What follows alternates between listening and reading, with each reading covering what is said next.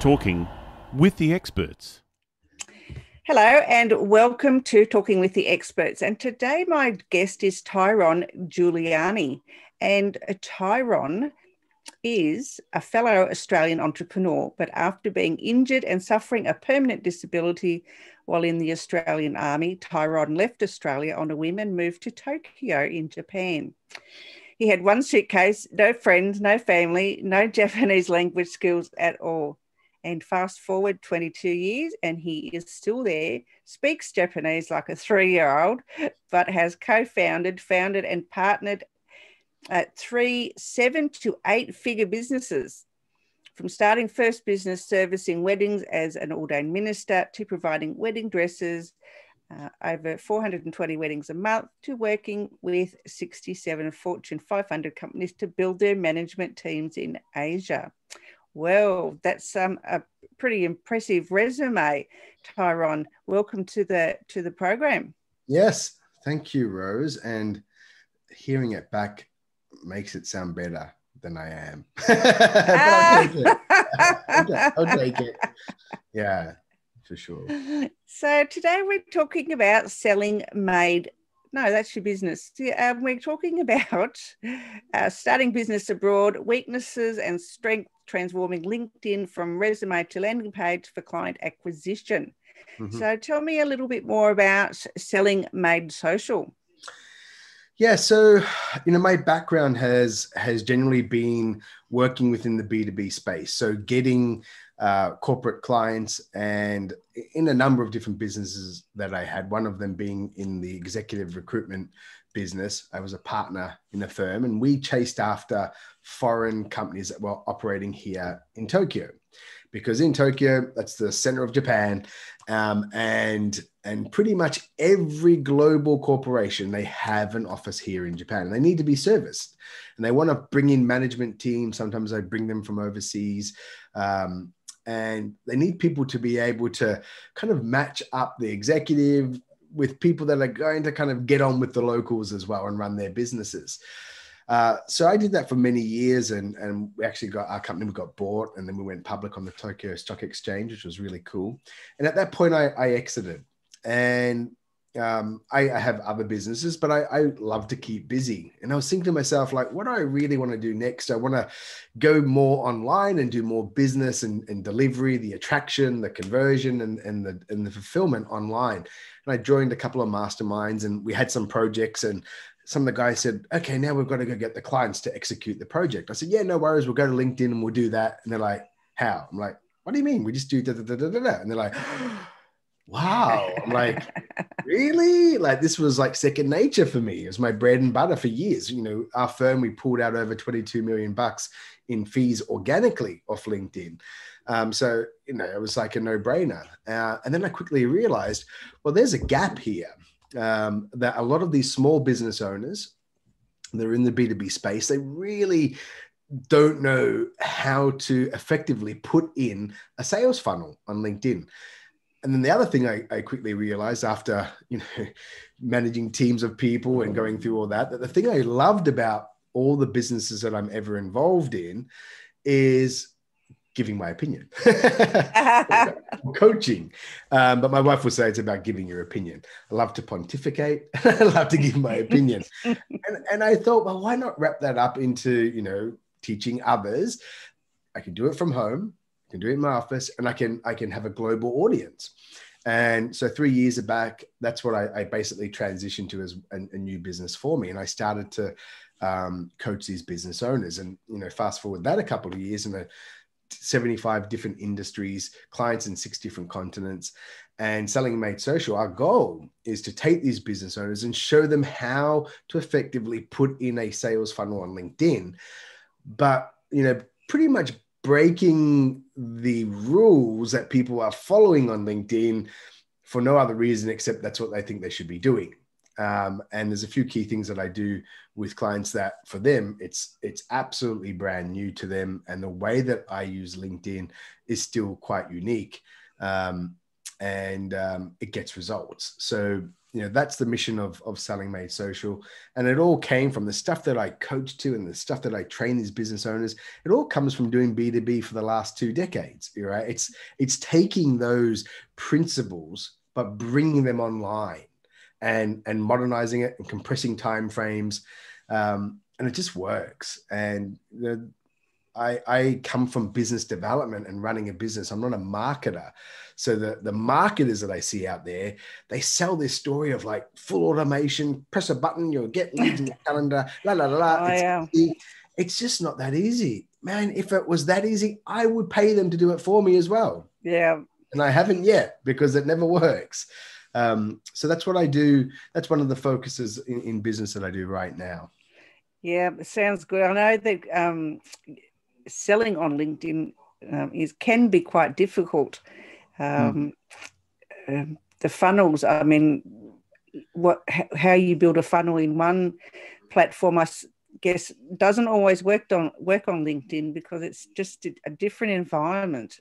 Yeah, absolutely. And that's so true. And I see this over and over again. See, the way I approach it, when I get someone approaching me and say, hey, Ty, I've heard about these funnels. Can you do it? And they always say, well, I get 2 types of people. They say, well, I've used LinkedIn for years. I know about it. I just need this little tweak and I'm right. I'm like, oh, okay. And then I have people who are brand new and just like, this LinkedIn's weird. It is weird when you start. Right? It's so different to other social media. So I get that. And I can ask them one question and it automatically shows them up for, well, actually, you don't really know what you're doing. And that one question is I ask them, okay, you're a business owner and you're going, right? And they're like, yep, business owner. So all right, what's a resume used for?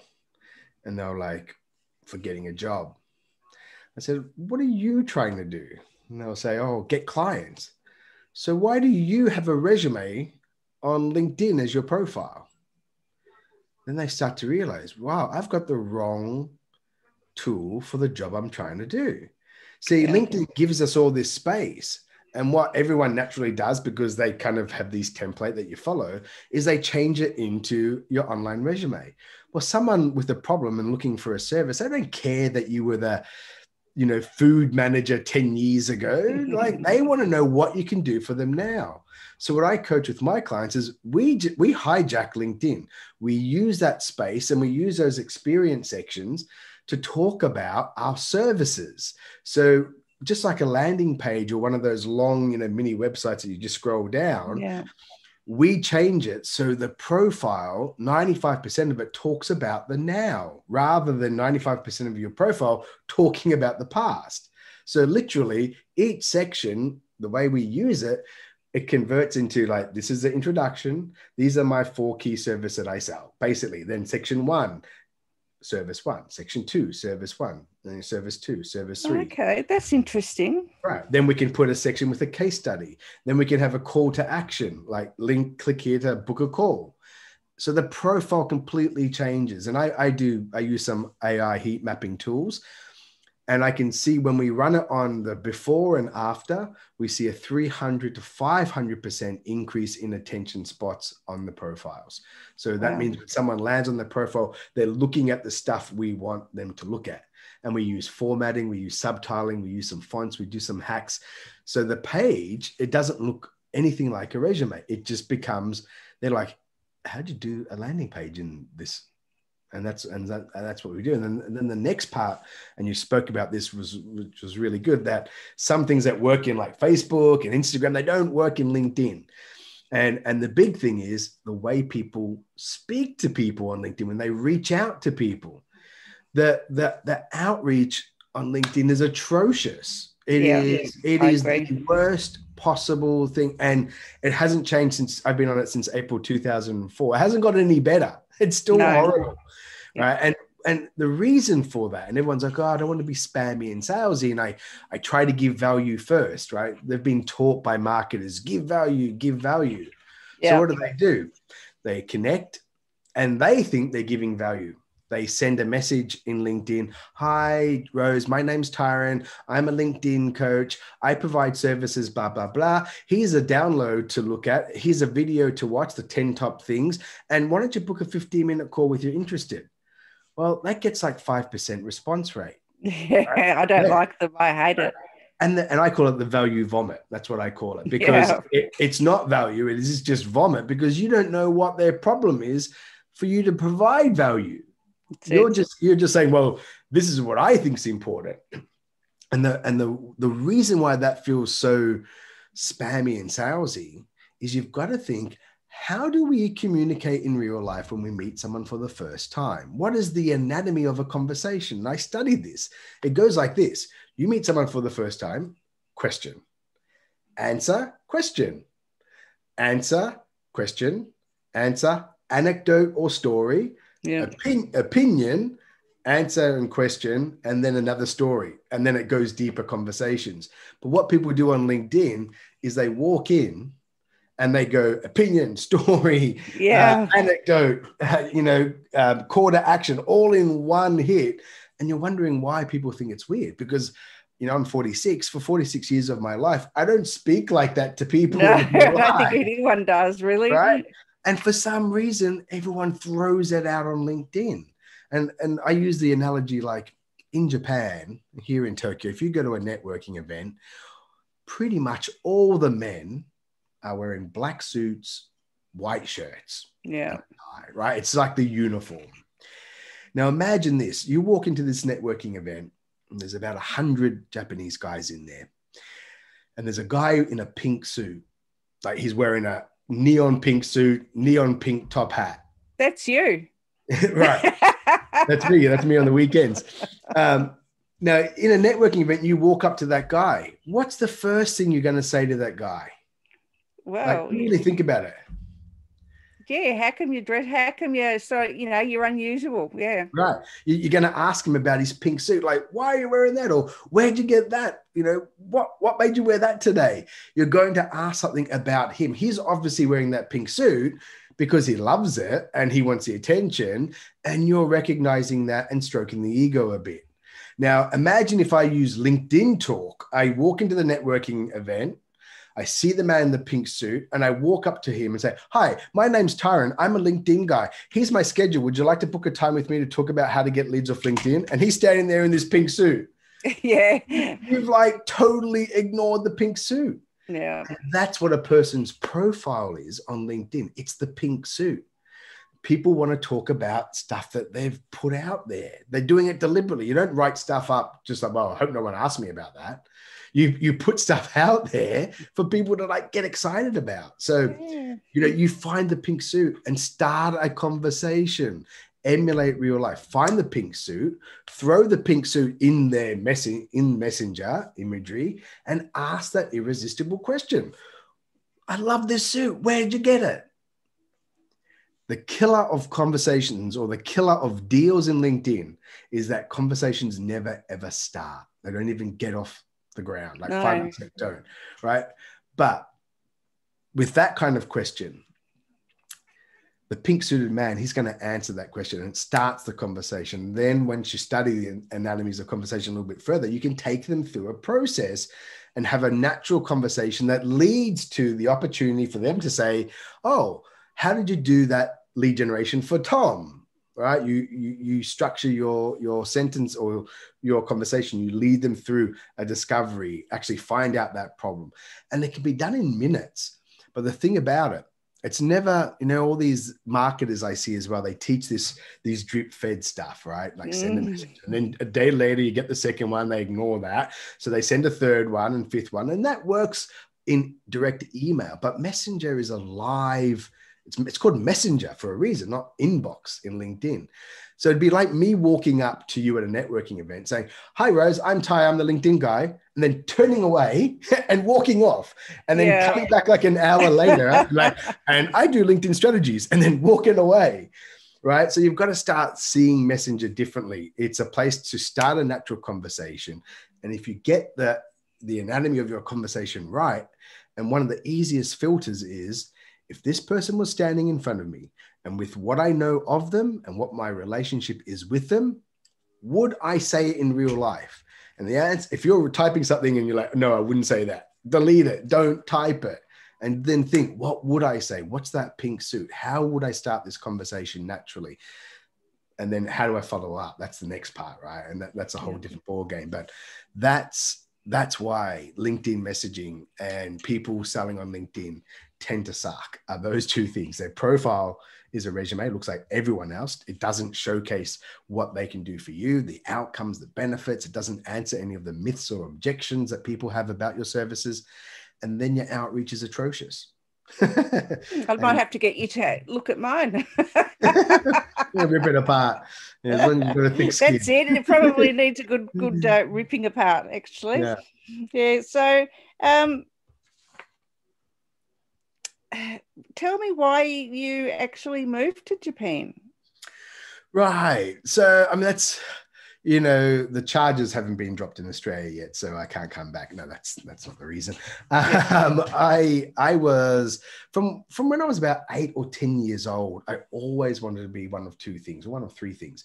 Wanted to wear a suit and carry a briefcase because my dad didn't. I wanted to be the Prime Minister of Australia, and I wanted to be an army officer. They were the things I wanted so badly. My dad's a Vietnam veteran, and although he wasn't a big talker about his military service and war, it was, always there. So from about 12 years old, I joined the Army Cadets, and I knew straight away, I want to be an army officer. I want to go to the Australian Defence Force Academy when I'm 18, right? And I want to go there, become an officer. So for 6 years, that was my focus. I did all the school council stuff. I did the Army Cadets. I did volunteer work, studied, and I applied for the Australian Defence Force Academy scholarship. I got it. And then I found myself joining in 1993 in the Army. So I achieved what I wanted. My brother had joined the Army as well. A lot of my mates were in the Army. So I thought, this is awesome. This is what I wanted. I thought I would do 15 years maybe in the Army, then go into politics and become the Prime Minister of Australia. and get to wear, carry a briefcase and wear a suit, because my dad was an engineer and just was like this, right? Yep. And I got in and actually made inroads with, back then it was I think Shadow Minister for Defence, Peter Reith. So I got to go to the parliamentary dining room for guests and stuff. And I was like, this is cool. This is all coming together. I got injured and I had multiple surgeries on my legs and it was just a mess.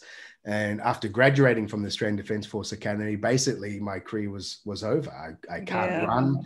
I've got a permanent disability. I can't run. I can't kneel. I can't squat my legs. They're constantly throbbing. Dear me. Yeah. And when you get broken in the military, you become a bit like a leper because no one wants to see that you're getting reminded this could happen. And, I was 23 years of age, turning 24. And my whole life for 10 years, I had a quarter life crisis. Literally, because you now get shipped away. You don't see your mates anymore, and they're out doing fun stuff, blowing up stuff, and jumping out of planes and all the cool stuff that I wanted to do. I couldn't. So I was really just in a bad spot, and I applied to the Ministry of Intelligence, Defense Department. I was going to actually become a spy, and that was really cool. I went through multiple testing, and then the last part I didn't get selected, but it was literally the final meeting was meeting in a hotel in Albert Park Lake. And my name is John Smith. If you pass this, you'll tell your family. It was really like that, cloak and dagger. It was kind of wow. Awesome. Yeah, but I didn't get in and I was just like, this sucks. Life sucks. This is horrible, And I thought, I need a challenge. I need to challenge myself, after going through a defense academy and be so intense and being surrounded with these people who are just amazing. I mean, some smart, super great leaders are there at the academy. These are young guys, and my class is now at brigadier. Some are lieutenant colonel to brigadier level, which is one step under general. So some have made it really high. And I thought, I've got to get out of Japan. I was in hospital reading the newspaper. This was my third surgery on both legs. I'm like, there's this like work in Japan. I'm like, stuff it. Yeah, why not? Why not? And I literally within 6 weeks of that packed everything up and just came to Japan. I had one suitcase. Literally, I knew no one. I went from August 1998 in Melbourne winter to boiling hot 36-degree Tokyo furnace. I get off the plane, get picked up, taken to my room. It's this horrible 40-year-old dingy apartment, disgusting, a roommate who hadn't cleaned, in the suburbs, like 20-minute walk from a station. I'm just like, oh my Lord, what have I done? What have I done? And but then I met some good people, and then I quickly realized, man, there's so much opportunity here, and there's so much money here. And this is, you got to think 1998, Australia, compared the economy, Japan had just came off the bubble, but still, you could make good bank here in Japan. And I'd go back to Australia and my 1 yen was worth 2 yen. So, $100 to 200 bucks, I was flush. And I quickly realized not only that, but in Tokyo, Greater Tokyo, there's 30 million people. So the population of Australia is all within one city. Yes. And every company is represented and every embassy is represented. There's people from all around the world. And I just thought, man, there's so much opportunity here. And I started to think, okay, well, I don't speak the language. I'm a foreigner, look different. Back then as well, there was half the amount of foreigners than there are now.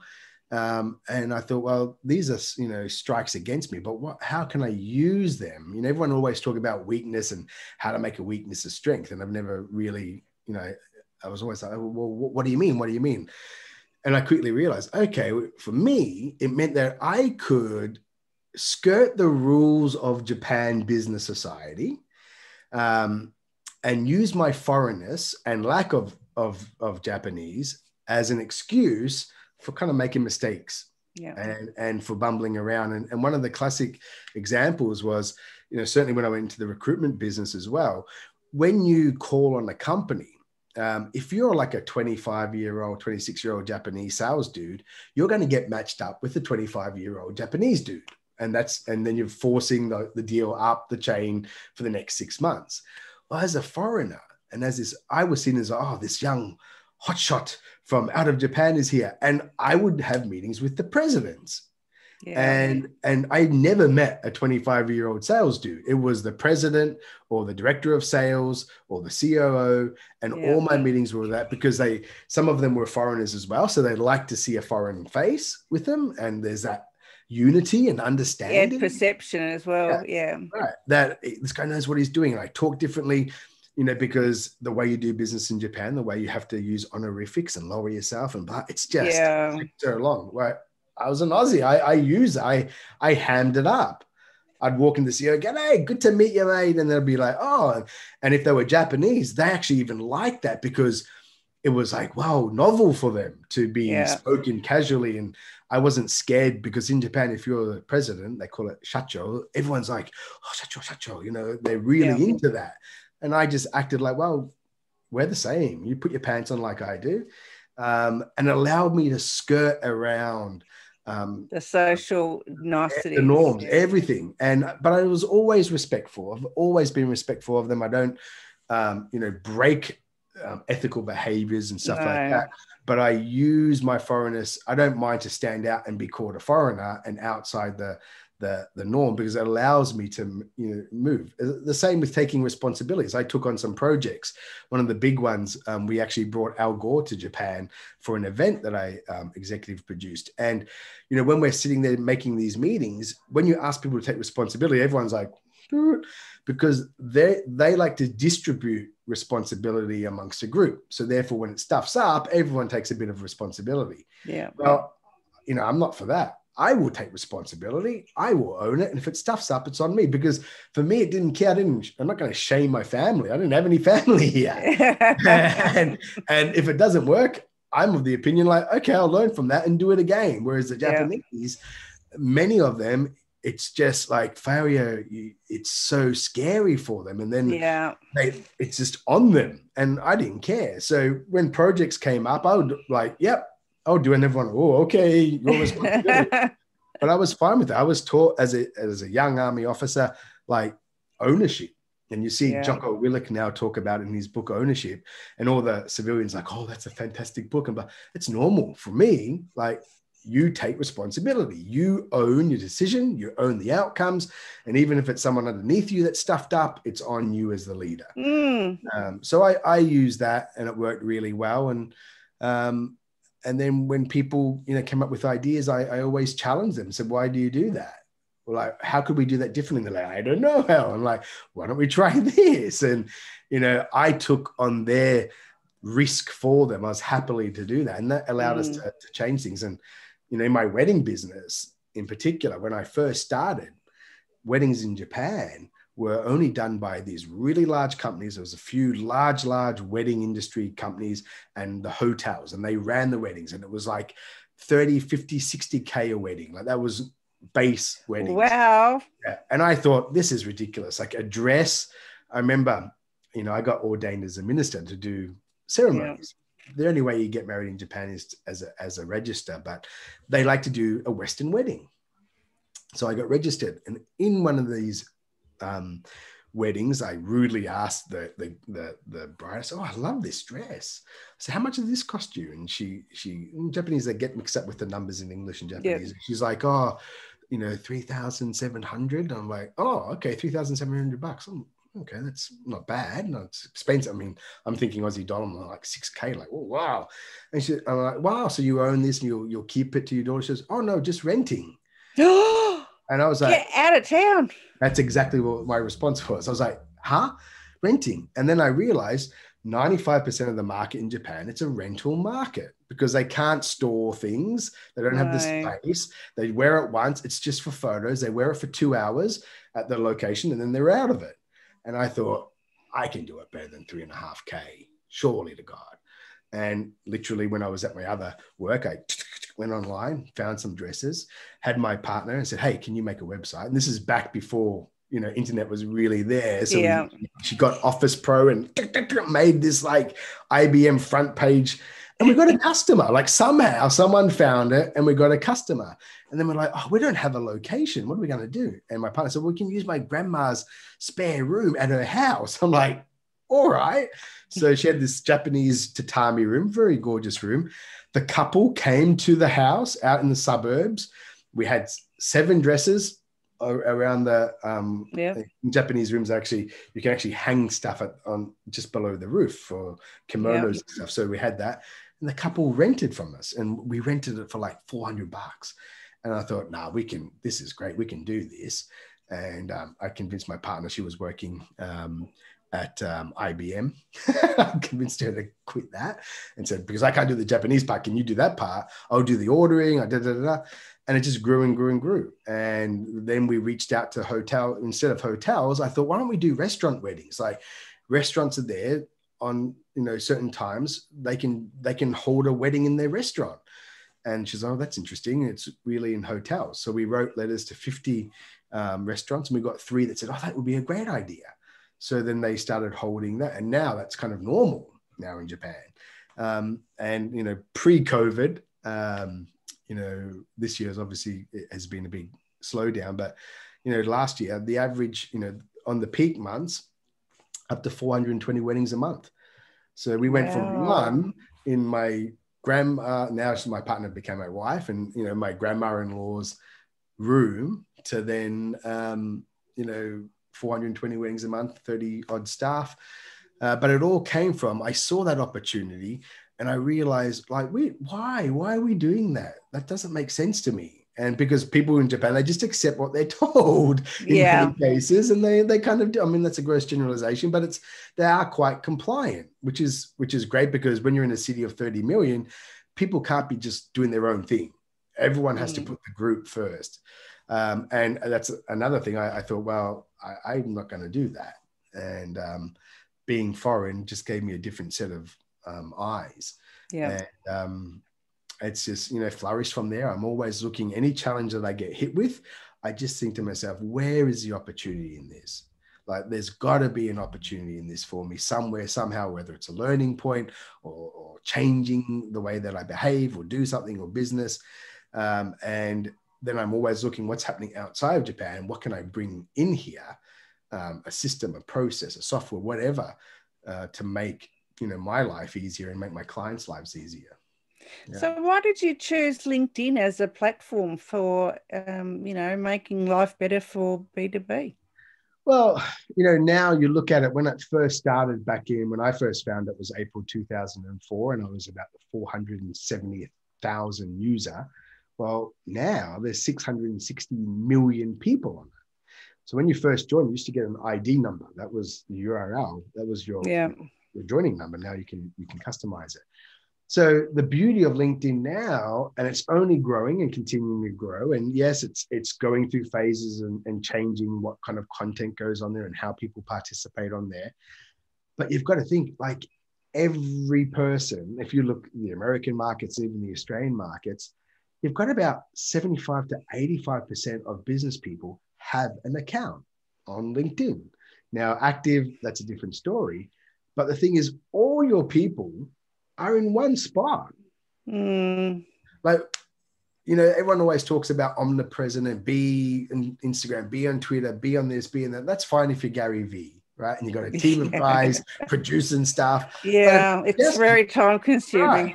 Right. If it's just you, then just focus on one platform where the majority of your clients are, and just engage in that one. Like, forget the others. Until you've saturated one market or one space, then move to the next. And so, LinkedIn, for the majority of business owners, if their avatar are there on LinkedIn, and they can identify them, like, you can't say, well, look, I service women who are depressed after having a child. Like, you LinkedIn's not appropriate, right? No. Because we can't identify that. But if you said, I serve women founders of companies in the tech space or the food industry or the pharmaceutical, you can find them. If you can identify them by their profession and make certain assumptions, then you can find them. So they're all in one spot.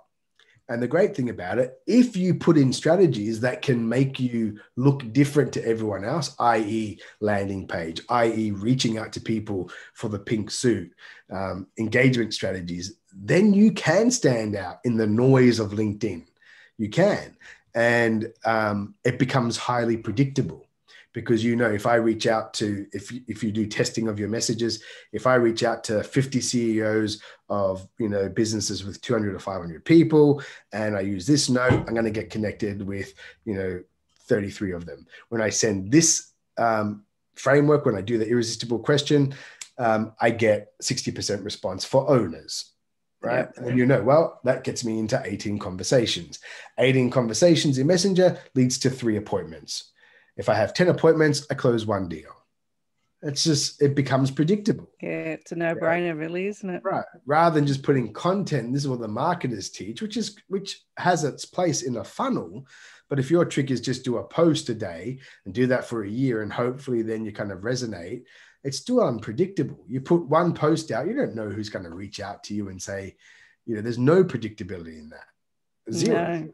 Right. But it can enforce all the other parts of a sales funnel. But if you're a one-trick pony, you're not doing it. So I just found that, LinkedIn was an awesome place because they're all there. All you've got to do is stand in front of them, because they're going past you. The traffic, your prospects are going past, and you just got to steer them towards you. If you do it in a way that is not like everyone else, then you have a good chance of actually getting into real, genuine conversations with people. And that's what leads to business. It's not these drip-fed automatic 6 messages. You send it, it's ignored. So the next one, you put more detail, more value, get louder. They ignore that. Then you get louder again. It's like, stop. And then you can never go back and start a conversation with those people as well. Right. Because as soon as you go back to 6 months later, I'll check on, as soon as you write your message and it comes up, they see the 6 previous ones they ignored. And then that guy again. Whereas my approach, they see something about them. They see an irresistible question. Maybe for whatever reason, that time they were busy. They didn't think about it. And it still looks different and unique. And you can re-engage people. Yeah. I'm always thinking, don't burn your bridges on LinkedIn. No. So, Tyron, where can people reach out to you to get a hold of this magnificent funnel of yours? Yeah, so there's a couple of things. I'm on. I have a Facebook group. That's the other thing. LinkedIn groups, they killed them off. They're horrible.